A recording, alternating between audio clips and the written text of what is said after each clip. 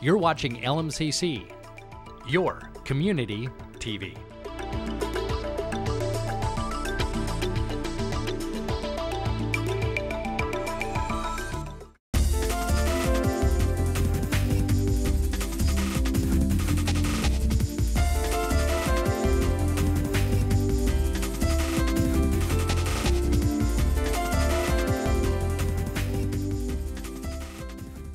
February is the most romantic month of all. And in Minnesota, it's also one of the coldest. Welcome to The Pulse, the show that tunes you into the heartbeat of the Lake Minnetonka community. My name's Beverly Foster, and tonight we're going to explore how to get the most out of this month, this cold month. When you look out the window, you're going to see ice and snow. But you know, if you've been here for a while, you know that there's a big difference between a sunny day and a cloudy day, and a windy day. If it's windy, that's, ooh, or if it's minus 20 or 20 above. So some of these days that we have here are really quite beautiful and accessible. And so our first guest tonight is going to help us think about some of the things we could do to get outside on these beautiful days.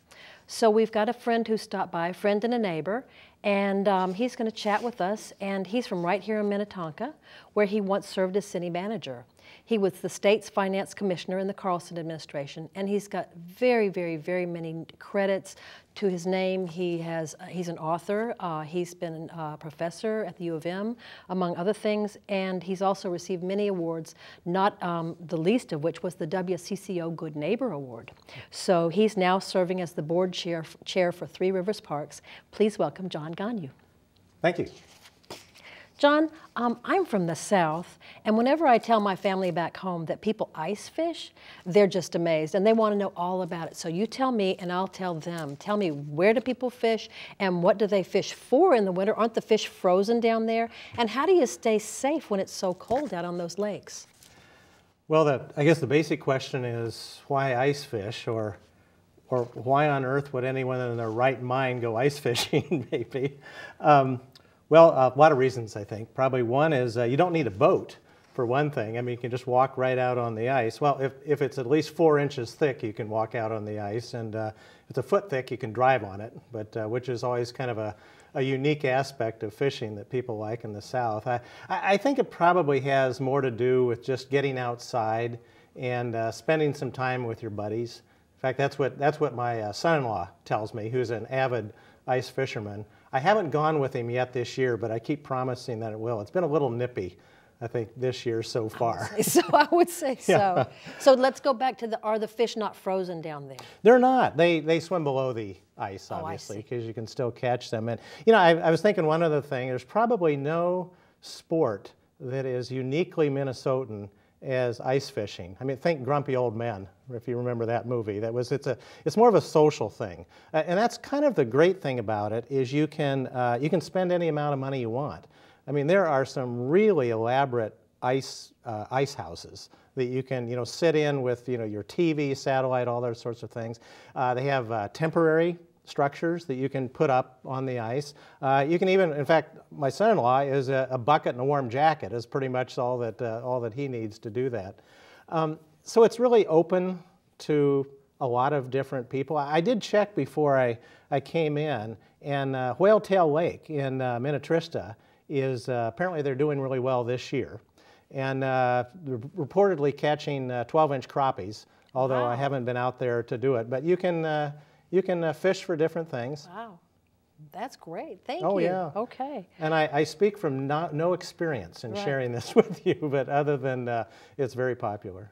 So 4 inches is safe to walk on, and a foot is safe to drive on. And I'm sure the ice fishermen know that very well, but just to reinforce that. So what are, go Can ahead, I just, please. as far as safety we're talking about, Yeah. I think, yeah, it's important to caution people that ice is not uniformly thick. Oh. And so like where there's moving water underneath or near piers or bridges or things, it's not as safe in those areas. Interestingly, that when there's a lot of fish, they stir up the water, and so it doesn't freeze as thick in that area too. One thing though is that you've heard the booming and the cracking is not necessarily bad. Okay. In other words, it's really just the ice expanding and contracting with the temperature. So that's not necessarily the warning that it's not thick enough. But watch the signs and be sure to check our website and make sure that. Oh, and as far as where to fish, you ask. Really anywhere where there's a designated access point. Okay. You can go out on the ice and wherever you want.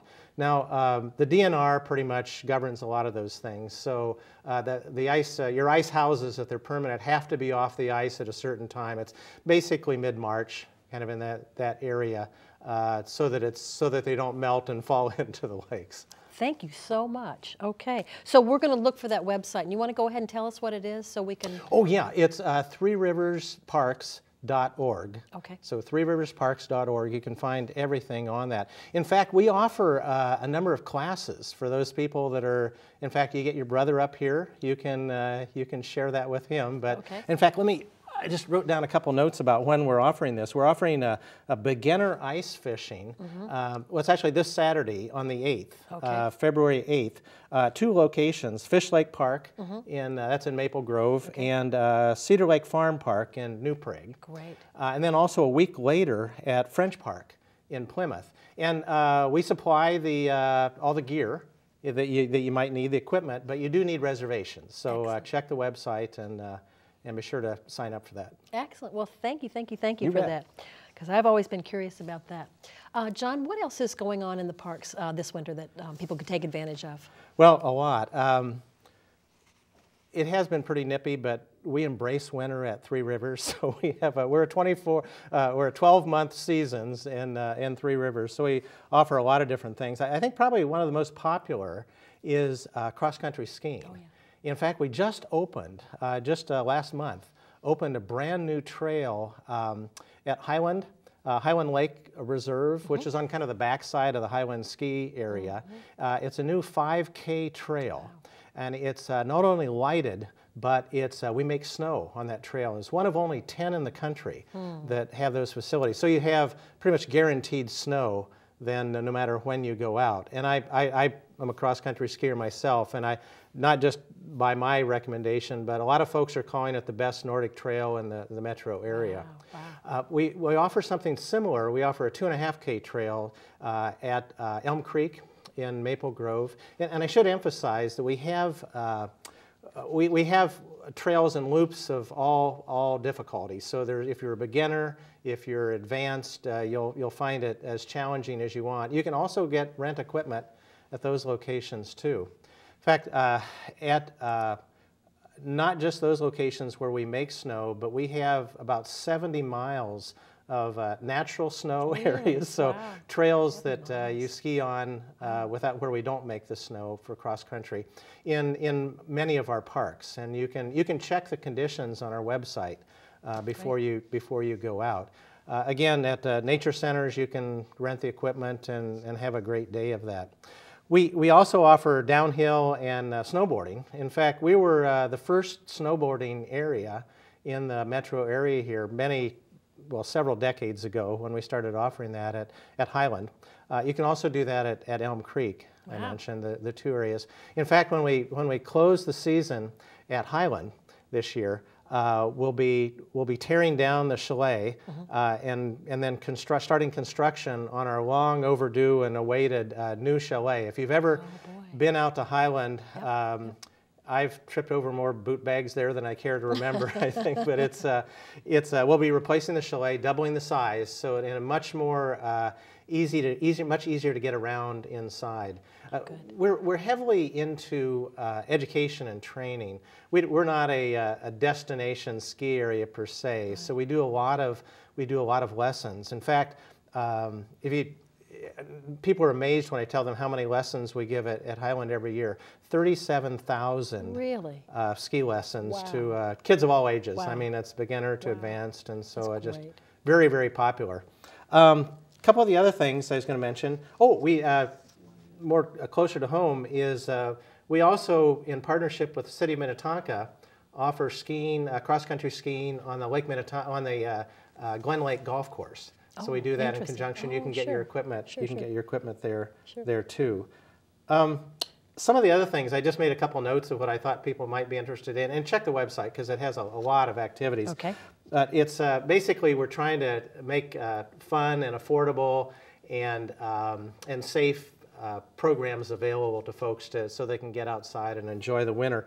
We have a very popular tubing hill at Elm Creek in Maple Grove. In fact, they have you can take the tubes to the top of the hill, and so you don't have to carry them up like we used to as kids. You can rent snowshoes. In fact, the snowshoes we have are not like we used to use back in the dark ages when we made them out of birch bark or so whatever we did at those time. And in fact, one of my kids actually wove a pair of snowshoes that she still uses, but they're very easy to use, lightweight. You can rent them at most of our nature centers. Excellent. To go out. Excellent. We're offering beginner snowshoeing February 16th. That's Sunday at Galewood Farms, which is in Minnetonka.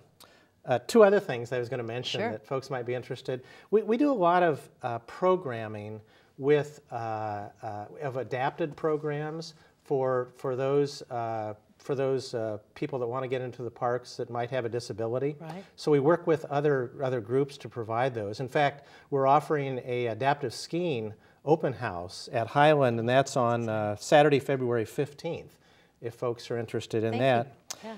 And then one I was going to mention, just because I promised one of my kids I'd do that, is because she's a huge winter bicyclist, is this is something completely different. It's called our Frozen Frolic Bike Race, and we have a series of those.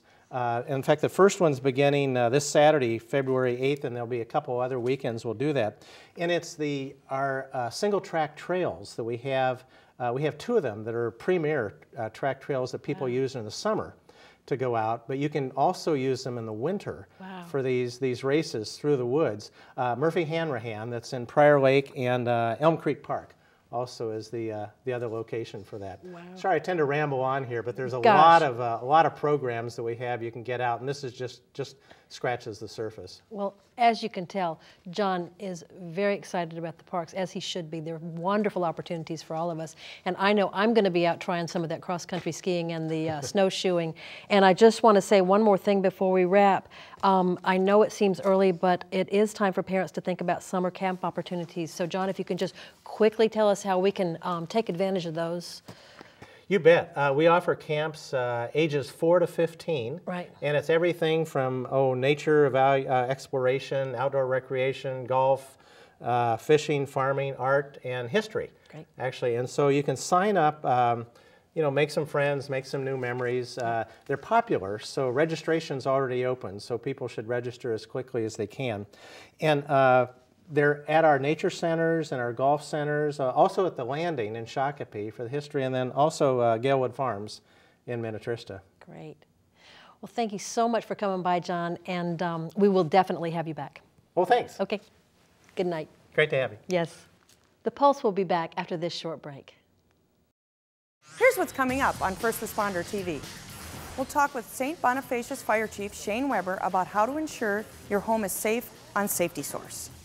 The Excelsior Fire District trains every winter to respond to ice-related emergencies. We'll introduce you to Rick Eltendorf, a Loretto firefighter who goes above and beyond, and we'll give you an update on scams that have been targeting citizens in the lake area on Scam Alert. First Responder TV airs daily on LMCC's Channel 12.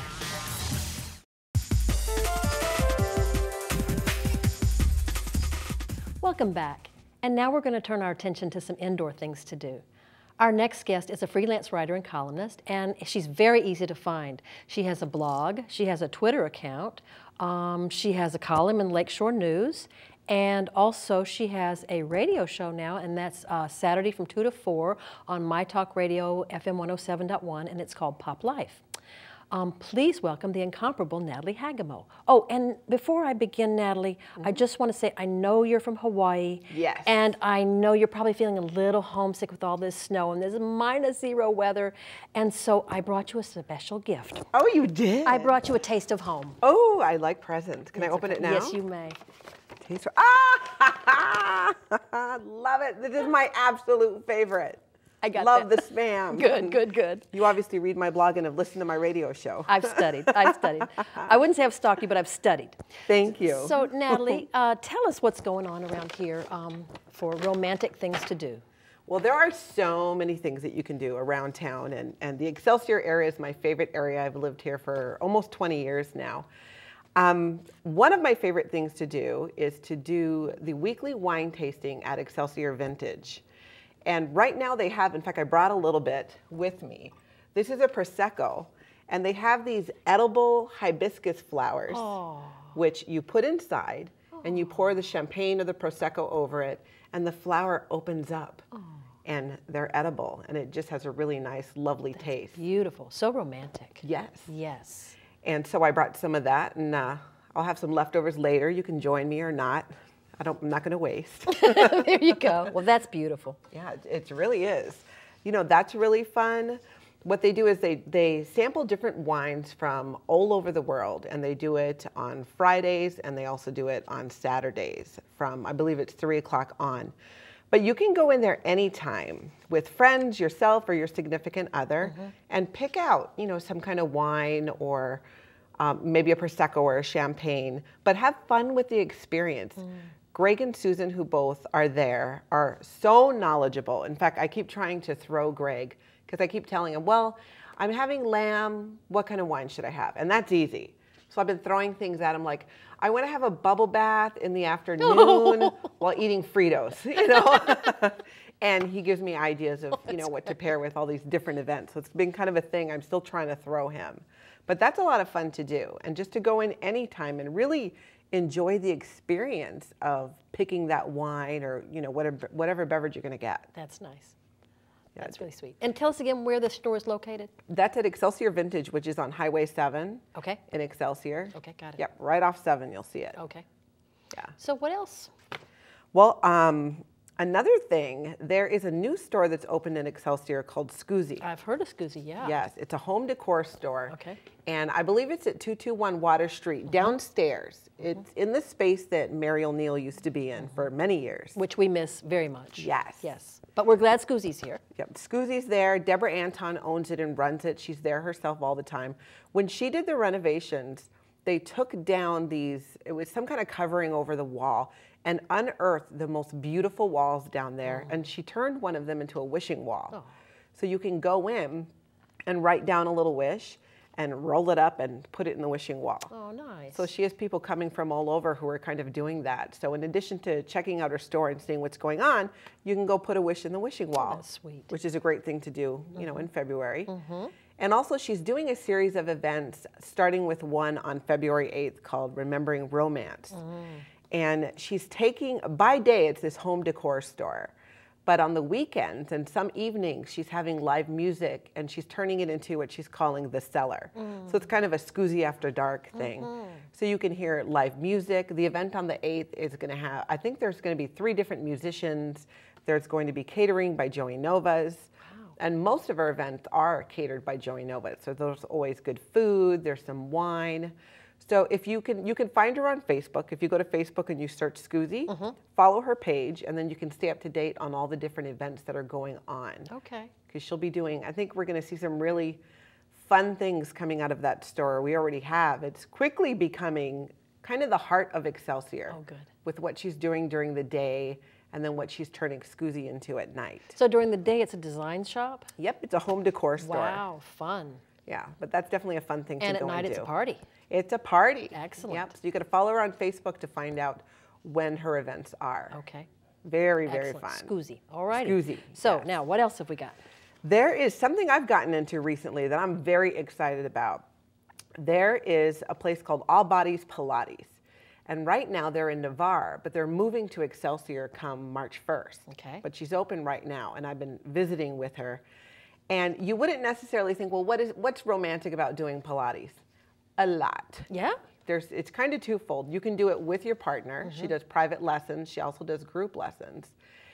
But the thing that I've come to learn about Pilates, and I'm probably very late to the Pilates party, is what it does to help you use your muscles properly and how much it strengthens your pelvic floor. Excellent. And if you are a woman of a certain age or you've had children like myself, and I'll just be blunt, jumping jacks are not in my plan. Any kind of jumping after 3 kids, not really what I plan on doing.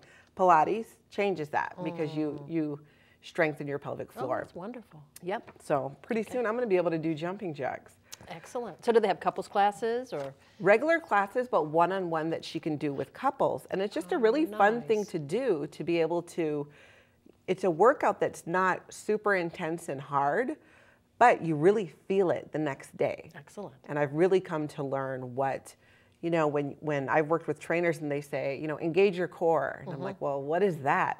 And she's really, Andrea is the woman who owns and runs it and does the lessons, has shown me what that is. Wow. And it's all bodies Pilates. Okay. Again, right now in Navarre, and she's going to be opening up in Excelsior. Okay.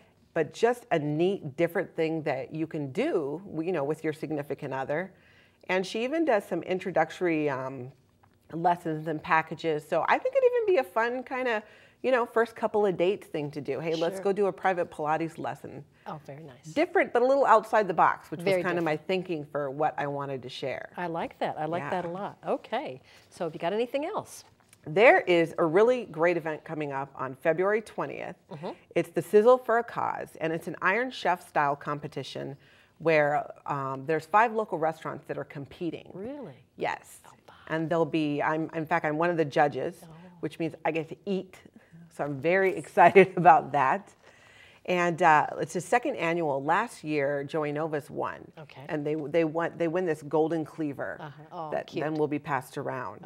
So that's February 20th. And I think we'll have a link up on where people can go to get tickets. It's benefiting the ICA Food Shelf. Sure. And it's going to be at Bayview. And again, it's on February 20th. And that's a neat thing, I think, too, for if you're looking for a Valentine's Day gift, get a couple of tickets for that. Yeah.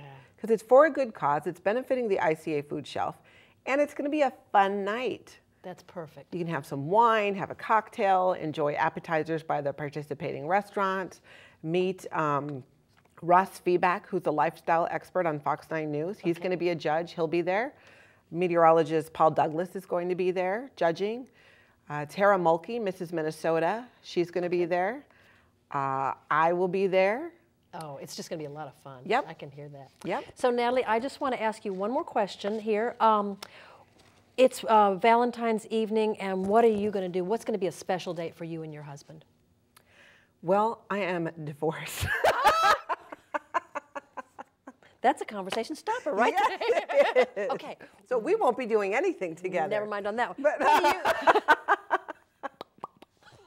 Take it from here, Natalie. and really, to be honest, Valentine's Day in the evening, I'm not a huge fan of going out that evening. I'm a big fan of celebrating it. Okay. I prefer to do a lunch, you know, something like that, or maybe go out to dinner on a different night because it is going to be so crowded. Sure. But if I had to pick, say, an ideal date of what I was going to do. For anyone. For anyone, whether it be, you know, with your husband, your ex-husband if you're on good terms, Sure. you know, your significant other. I would love to do, one of my favorite things to do is to go to Excelsior Nails and Spa, which is right by Dunn Brothers off of Water Street, and do what's called their signature deluxe pedicure. Okay. And you can do that together. You can do it with a friend, you can do it on a date, do it with your guy. Sweet. And it's just very, very, very romantic. Do that and then go for some lunch or dinner right in town. Excellent. Well, it has been great visiting with you today, Natalie, and I look forward to talking to you again. Yeah, thank you. Thank you. That's it for now. We hope you enjoyed the show and that you'll join us next month for some tax tips. And also, we want to hear from you. What are some of the good coffee shops in the neighborhood? When you're up late crunching numbers, where you're going to get your caffeine fix. So let us know where you like to go, and maybe we'll share them next month on The Pulse. Thanks again for joining us, and no matter where you go or what you do, we hope you have a fabulous February.